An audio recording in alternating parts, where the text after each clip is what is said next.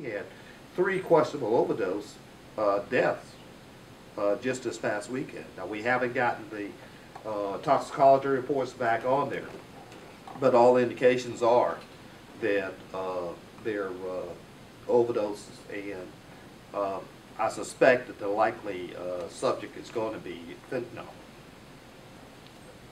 You know, back in the late 70s, early 80s, we had a heroin problem.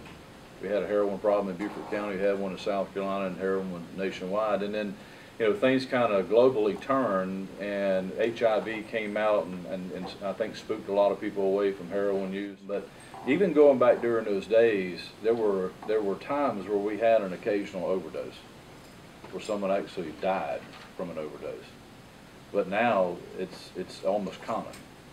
And an overdose today, because of the different compounds, and fentanyl being one of them, overdoses today almost have instant death.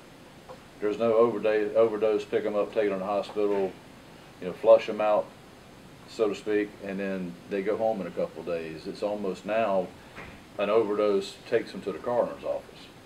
So we got a serious problem.